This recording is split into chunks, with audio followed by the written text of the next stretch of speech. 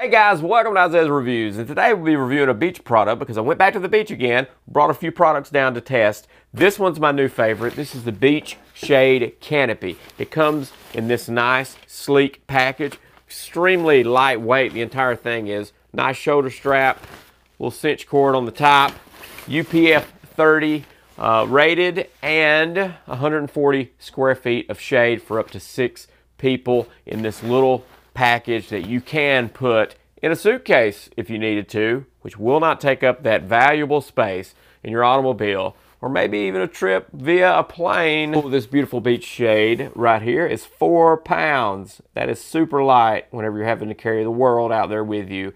Mr. Mule or Mrs. Mule, you know what I'm talking about, going out to the beach with some kids and stuff. You're carrying everything out there. Reduce your weight down to this, get 140 square feet of shade. Very impressive. This unit is extremely impressive. It is my favorite item for the beach now. It is so impressive how big this thing is. It is huge. And what I did was 7 steps, across, which I'm assuming is about 14 feet or so, something like that. But just 7 walks and strides apart are these poles. Now these poles anchor in, you've seen these before, the Tommy Bahamas that have the auger built in. What happens when those breaks? Well, you go get the plastic ones that you fit the umbrella down in. This system here comes with 2 of those augers, plastic augers with the T-handles, but they're made for this tent pole type stuff to go down into, and then they all chain together with elastic cord in between.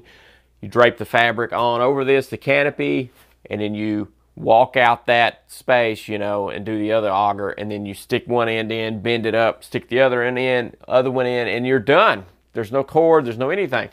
If you do have to change direction, all you have to do is pick up one side, pull it out of the auger, pull the auger out of the sand, and walk with it until it goes completely out and doesn't go to one side or the other. You get a good solid shade again, aug that one down, stick it in. You can do it by yourself. I've done this completely by myself, and at the end of this video will be an absolutely unedited video of me putting this together, and everyone loved it.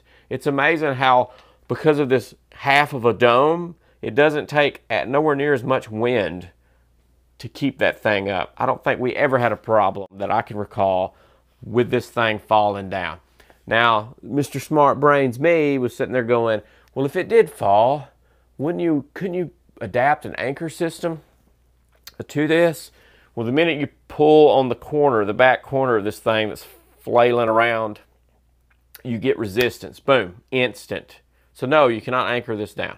You have to have the wind pass through this half-cylinder dome and keeps it lifted. Slightest wind does that, and that works best. There's no resistance. You can put your hand up on the pole and push it, even in the strongest of winds that we encountered while we were there.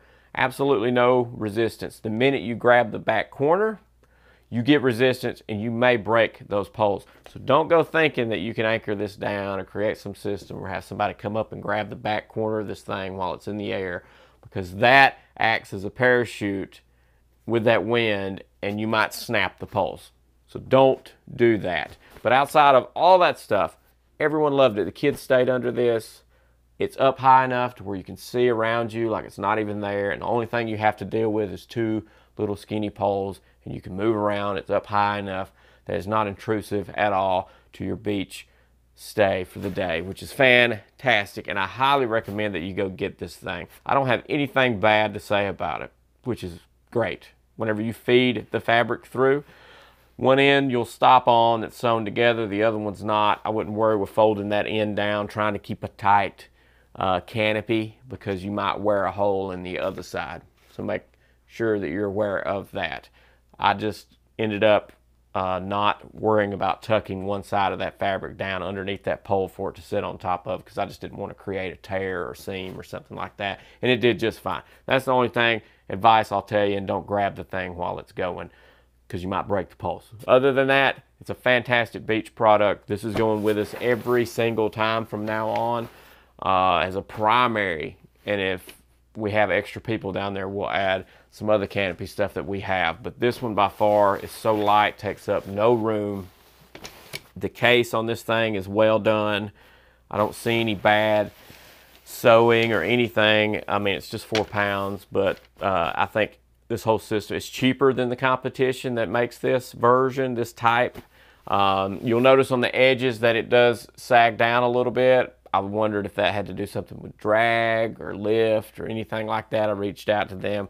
No, it just looks good. It's completely aesthetic. So there, if you're wondering why that exists, that's why it just looks good. So make sure to check this out in the YouTube description. The link will be down there. This is an awesome beach product. When you go back, carry this with you and your life will be so much easier and everyone around you will be happy because they got shade. So make sure to explode on that subscribe button and ding that bell so you get notified on the next product review I got coming out. See ya.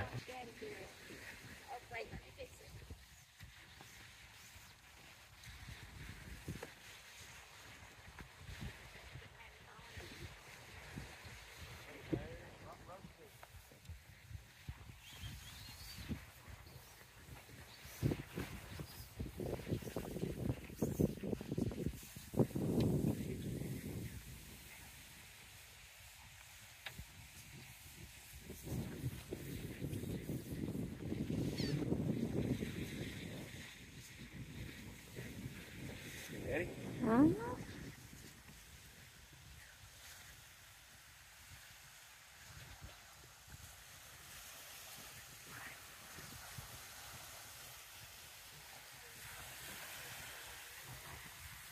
I got it. Nope. Here, come up there.